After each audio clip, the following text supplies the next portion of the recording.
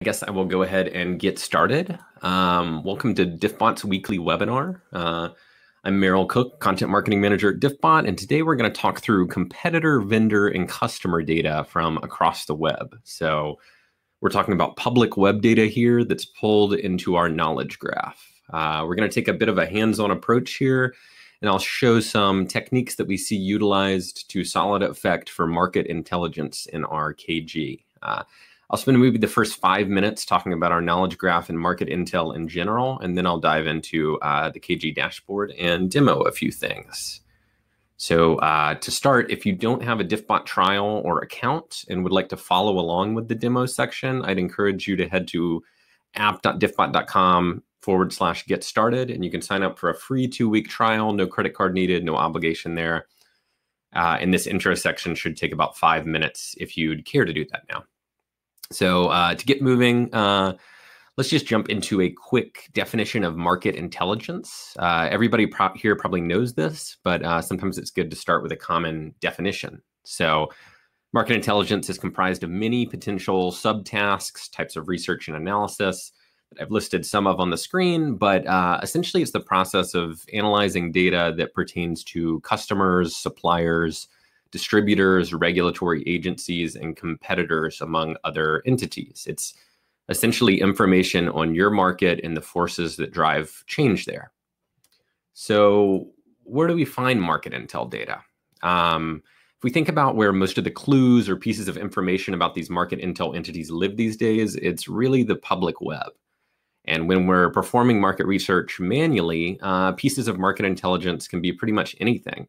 It could be a new site redesign or logo where you can see a brand is repositioning itself. It can be press releases, financial filings, journalistic coverage, can be pricing data or pricing data by location, reviews, regulatory announcements, can be random social media mentions. So there are a ton of different signals that a human analyzing can definitely pick out some of these signals and make some inferences or pull out some hard facts. But sort of the key here is that these pieces of data are all over the place. They aren't curated or interpreted by a human in a searchable format unless it's a brand that has analysts writing about its every move. And those pieces of information are spread across the web and in many different formats. So they aren't really that easy to extract at scale, even if you're just looking at a few organizations. And the likelihood that manual data gathering is going to find all these long tail values is pretty low.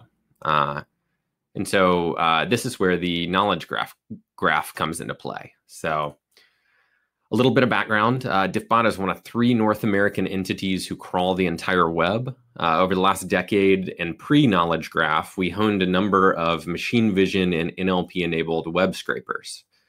They're what we call ruleless web scrapers, in that just like humans, they can pull data from pages that are slightly different. They don't rely on a rule tailored to a given site. And this makes them more resilient. They can pull, say, a price or product specs from a page that they've never seen before, as long as it has some of the hallmarks of a product page. And we have a range of these automatic extraction APIs for articles, videos, and products, events, discussions, and more. So we built off of this technology and these basic ideas when we created the knowledge graph. We wanted something that with machine vision and NLP could locate details that matter on a page and pull them out. And for the knowledge graph, where the crawl is web scale, how we organize this extracted data becomes a very important choice. So that really brings us to the knowledge graph today. So at a basic level, the KG is a large number of entities, that is people, places, and things. These include organizations, people, articles, products, intangibles, places, creative works, among other types of things. And depending on the entity type, different facts matter. An organization may have a funding round, but a person may have an employment history fact. So hopefully you can start to see some of the reasons why a KG, particularly a web-sourced KG, is uniquely suited for market intelligence. But to briefly list out some of these core reasons, they include the fact that the schema for KG entities is flexible. It can take in facts or inferences of many types that are pertinent to that given entity, and it can change over time as well. So that sort of fits well with the notion that market intelligence data can be in many forms, many locations, and be comprised of many fact types. And yet these market intel clues still relate back to a single entity. So in the KG, they're structured and they're in a spot where you can find them and sort them and filter them and so forth, rather than spread across the entire web. So secondly, KGs are linked data. Basically, a knowledge graph is entities, also known as nodes, and connections or relationships between the nodes called edges. So KGs are actually structured around the idea of connections. There are some performance benefits to this compared to relational databases, but it's also just the type of information that really matters in market intelligence.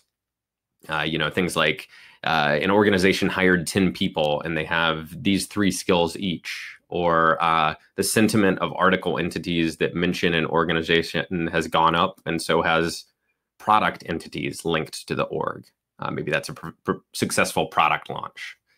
But the linked nature between entity types loops back to the fact that this is how humans draw market research conclusions. We consolidate many sources of information, then we try to draw a conclusion or ask further questions. And then finally, knowledge graphs structure web data, and market intelligence happens in specific environments. It happens in Jupyter Notebooks and Power BI and Google Sheets, many other locations. So the fact that knowledge graphs provide structured data or just straight up integrations makes it so that not only is it data that lends itself to market intel research, but the structure is compatible with where market intel research happens. But yeah, if you haven't played around with the knowledge graph, maybe this is a little too high level, not specific enough. So really the way to see the range of valuable data from market intel research is just to jump right in. So that's what I was planning on next, jumping into the knowledge graph. It's a great place to perform market research entirely or just do exploratory research. We obviously have API access as well as integrations, so you can pull this data into the places you like to work. But it does really make sense to at least scope out the data in the knowledge graph dashboard first before diving into other applications. So if you want to follow along, you can head to app.diffbot.com and you can log in. Where we're going to head is to knowledge graph search to get started.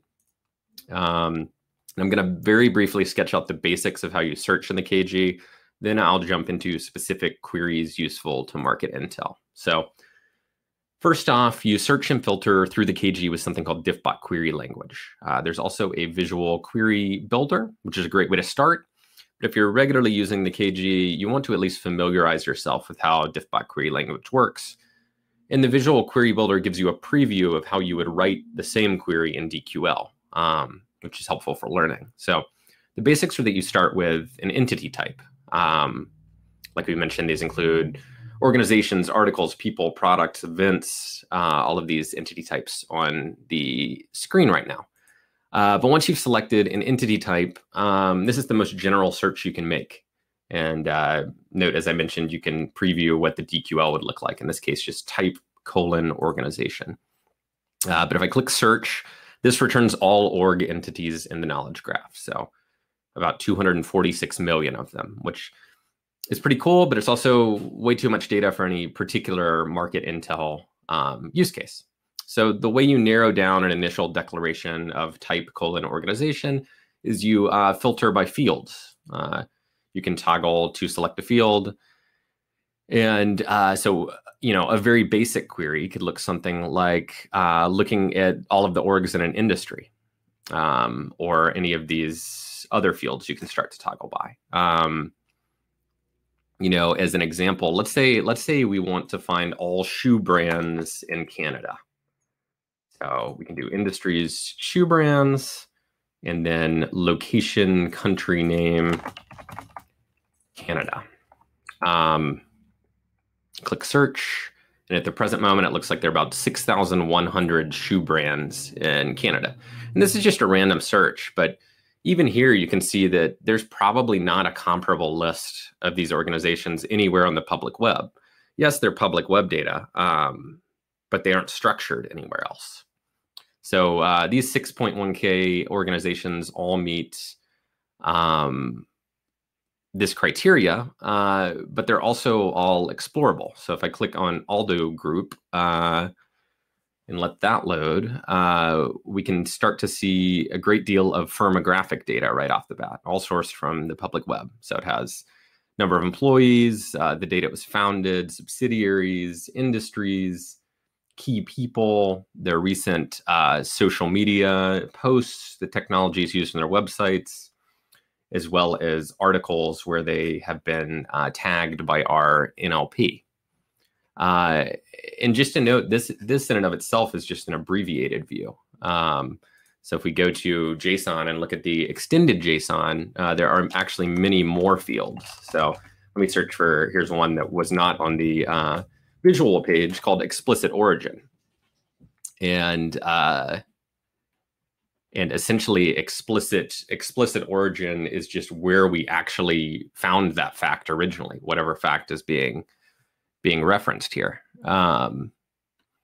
And again, note that, as I mentioned, different entity types do have different values. So if we head down here to these article entities, I click through to this article about the Gucci heirs. And yes, it's related because it mentions the Aldo group.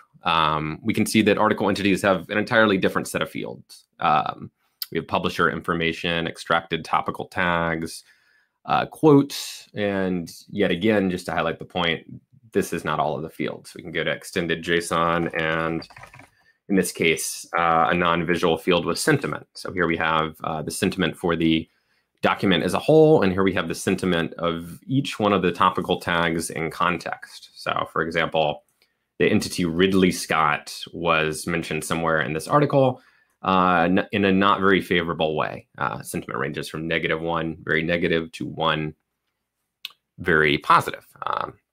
And these fields would, again, they differ on product or person pages. And so, as you learn more about the knowledge graph, you can determine how best to approach a given data type. You can find person entities linked to within an organization, like we saw in the Aldo group. But you can also just filter through all person entities that have a single employer, different routes to similar data. And depending on your choice of entity type that you want returned, you'll have a different set of facts that are attached to that entity. So that's what I'm going to show in our next example. So we're going to head back out to search. And in this case, we can do all of this in the visual query editor. I'm going to say, let's try to find all current Microsoft employees that are skilled at machine learning. So we can go employments, employer name, Microsoft, employments is current true, skills name, machine learning. And notice how it populates our DQL query, so you can sort of start to familiarize yourself with it. It's this first field that really dictates what you're going to have returned. So in this case, person entities. And in this case, we have 14,600 people returned, which is pretty cool. They're all people that presently work at Microsoft, and somewhere publicly online, it's been noted that they are skilled at machine learning or have worked in machine learning. So how would we explore this data a bit more within the knowledge graph visual interface? So one thing we could do is we could facet, which is essentially a summary view. So our initial pool of individuals we're looking at, but let's say we wanted to see where they're based. We can do facet : location, city, name. And this may seem a little foreign if you've been using the visual query editor, but all these fields you can choose from are in the documentation, and you'll definitely start to pick them up over time. And so this is probably what we expected. Most machine learning talent for Microsoft are based in Washington State, where they're headquartered, or San Francisco. But we can swap out facet for almost any field. So let's check another one out. Let's see what additional skills these individuals have, these machine learning experts. In this case, machine learning is number 1. That's our initial pool. And that makes sense. Some of these, it's likely that many of these individuals have graduate degrees. So maybe they were TAs or taught at some point. Mathematics makes sense. But you also sometimes exploring in this way find outliers. So economics is pretty high on the list. Maybe that means Microsoft tries to hire individuals with a fintech background. But you can basically perform this type of facet query to get a quick view of data that's returned, show you what you might want to mine into more. So on to our next type of query, I want to show you a somewhat new query type that's called similar to. This is basically where we have all of these facts on hundreds of millions of org entities. And so we've provided a metric on the scale of 0 to 1 regarding how similar organizations are to each other. This may look a little obscure at this point. We're saying we want organizations returned, and we want them to be similar to the organization whose name is Walmart, just as a sample query. Let's just wait for this. Here we are. Okay, came through. So yeah, and so you get these results returned. One thing worth noting as you explore the visual interface more is, this is a summary view. This is like a search results page. So like, how would you sort of sample the data that you're actually looking at here? So you can export it JSON or CSV. I'm going to go to the CSV export screen, and so we can actually see this value that is potentially useful. We're seeing it used more, called similarity score.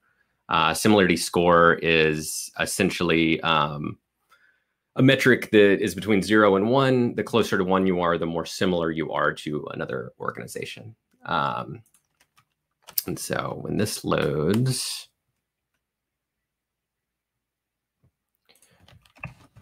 similarity score, it should populate the right of here. And so we can see, like, Safeway is considered quite similar to Walmart across all the fact types we have, whereas Rite Aid is somewhat similar, but not nearly as much. And by default, similar to queries return 25 most similar organizations. But we can also mine in a bit more. We could point this lens of similar to at a totally different collection of organizations. So like, I'm going to back out, and let's say we wanted to know who the quote unquote Walmart of sporting good retailers is. So we can essentially just insert one phrase here where we say return organizations that have the industry sporting good retailers and that are similar to Walmart. And it sort of tracks here. We have these big box stores, Dick's Sporting Goods, Hibbett Sports, Polish and Malaysian chains as well. So the similar to query can be used both to really highlight potential partners or competitors or a market segment, sort of that first use I showed that had Safeway and Whole Foods, or it could be used within to show only a somewhat related field, organizations that share characteristics with one another, the Tesla of X, however you'd like to phrase that. Sort of a related query is also to return all organizations that meet a certain criteria, and then to facet by that same criteria. So in this case, we want all organizations returned that are manufacturing, and then we want to facet by their industry. So you're showing some like co-occurrence here. So we can see personal care and products manufacturers and soap and cosmetics are the most common type of manufacturing firms, followed by building materials, ceramics, and then manufacturers who are also retailers. So yeah, our next technique I wanted to show is how to detect whether an entity has a value for a given fact type.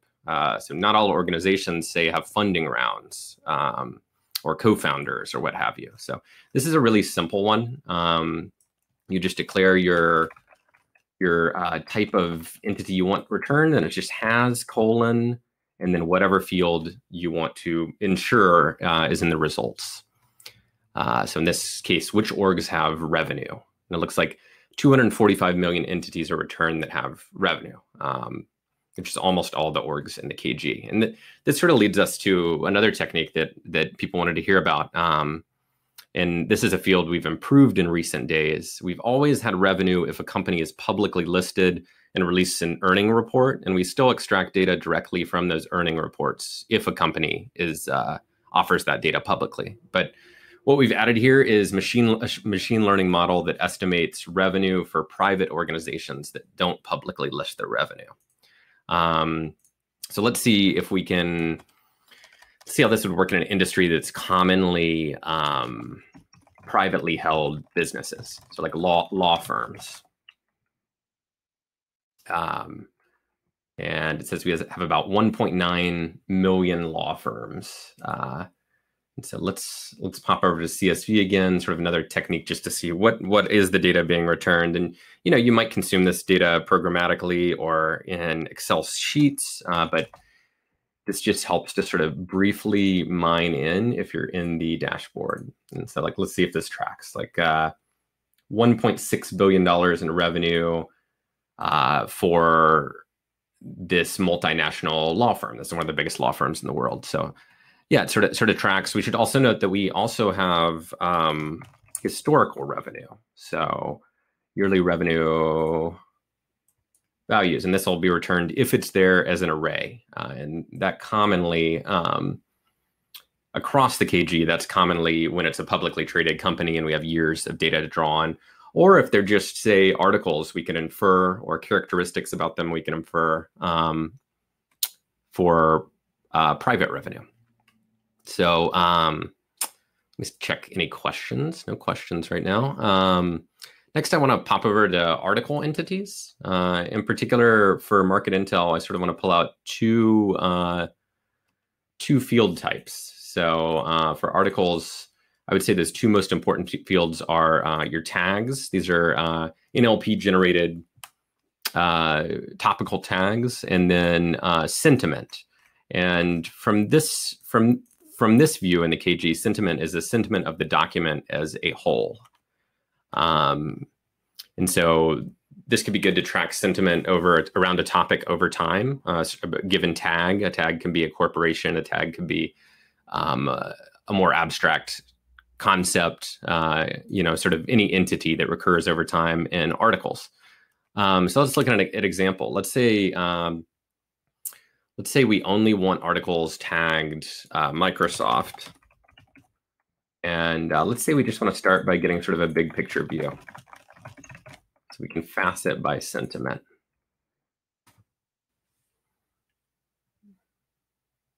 And if we look through these results, we can see they're in sort of these buckets, at least in this facet form. We can see the most prevalent categories 0.75 to 1, so very positive, followed by the inverse, quite negative, followed by three pretty large categories that are positive. So articles about Microsoft tend to be relatively positive. And in this case, many of these articles, if you scroll down, you can see there are hundreds of thousands of articles that reference Microsoft. And you can get more of a sort of news feed view if then you pop out of facet, which is sort of in this case, starting from the past. It looks like maybe working forward has sentiment on there, but let's mix this up a little bit. So let's try to find all articles from roughly the last month that were published in China about Microsoft.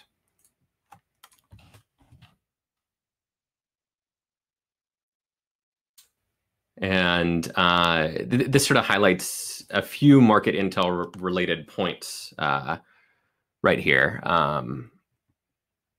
which includes the fact that this is a global unsiloed news index, and also that our topical tags, our NLP can process every major language essentially. So topical tags works here to say, hey, these are articles about Microsoft, and here's the sentiment. Sort of interesting. Microsoft had positive sentiment overall, but that's only on the 7th. Let's do after. Let's get a little bigger sample. But yeah, largely very negative sentiment. Interesting.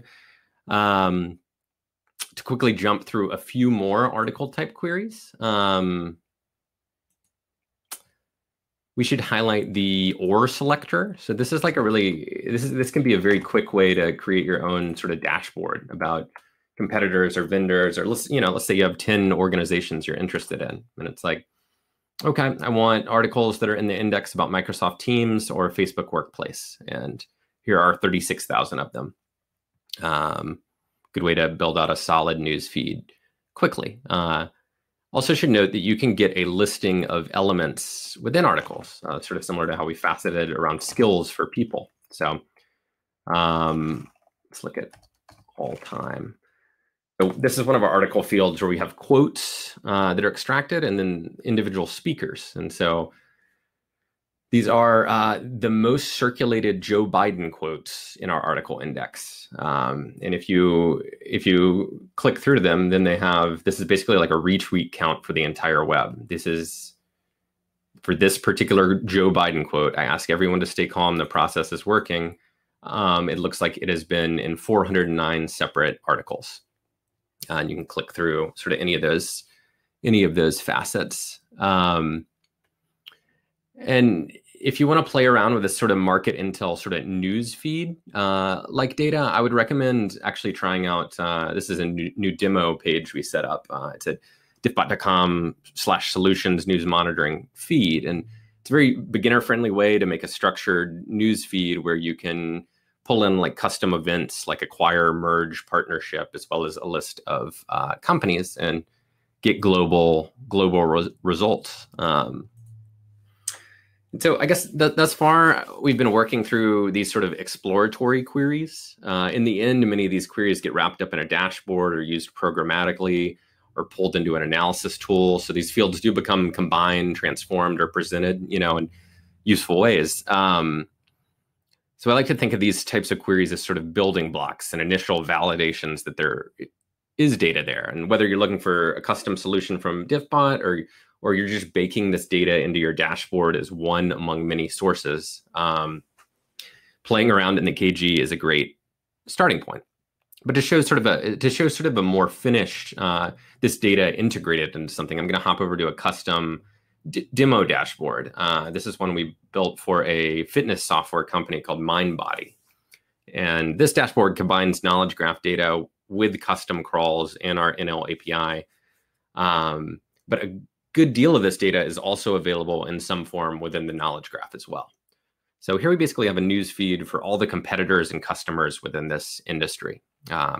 We've pulled out custom topical tags, so like acquisition, investment, these different custom activities, and we pulled out modalities. So it's fitness, so gymnastics or cycling, and this lets us sort of cut to the heart of the co-occurrence in these tags that are already in knowledge graph entities. So we can see there's an article about yoga and high intensity interval training, and there's been an acquisition in that space, and as I mentioned, these are all things that can be found in some form in the KG. So we can find, say, news mentions of the entire industry here, but simply by changing what entities we want returned, you can easily build out a customer news page as well, which is the second tab. We have a count of the mentions. There could alternatively be any of the KG fields that we're tracking here. Like, for example, if you